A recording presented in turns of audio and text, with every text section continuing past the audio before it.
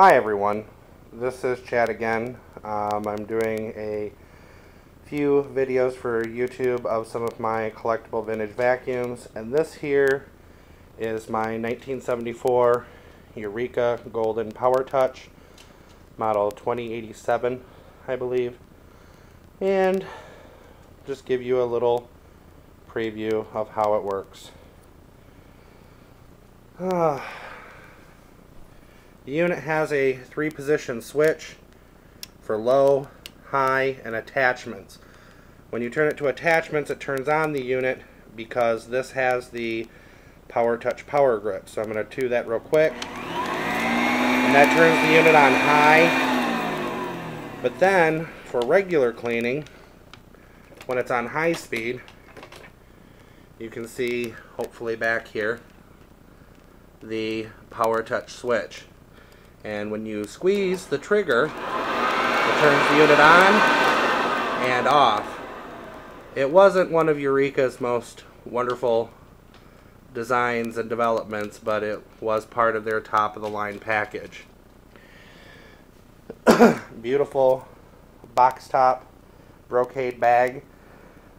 It took me about 7 years to find a new one. The original, the zipper went bad. So I'm very fortunate to now have this machine complete again. And it was a gift from one of my good friends in the vacuum collecting world.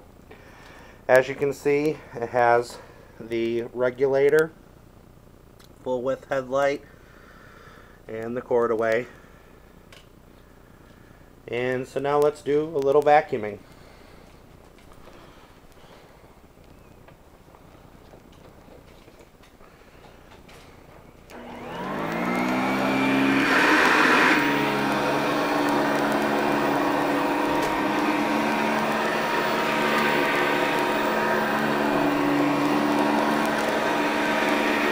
This has the Groomer 1 brush roller, which allows this machine to do very well when it comes to carpet cleaning. In fact, during the 1970s, the Eureka and the Hoovers had achieved rough parity because Hoover's beater bar patents had expired, so now Eureka could put beater bars on the unit.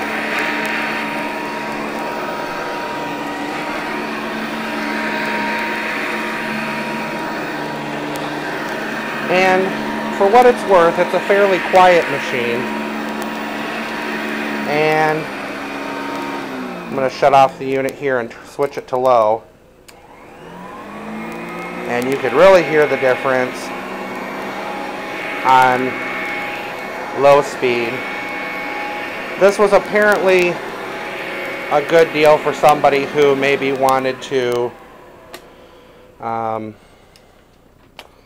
have a couple of throw rugs or something. So I'm going to put this down here and hopefully get a few decent views of it vacuuming.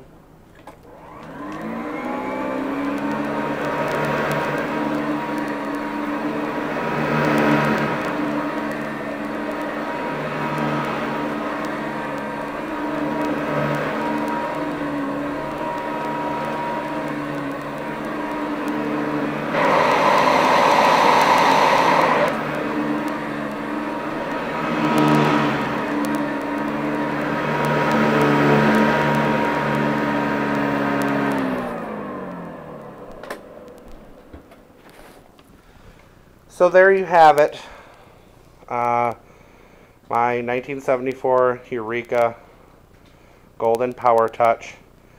And the wonderful thing about this Eureka is that even after many, many years, the cord reel works very well.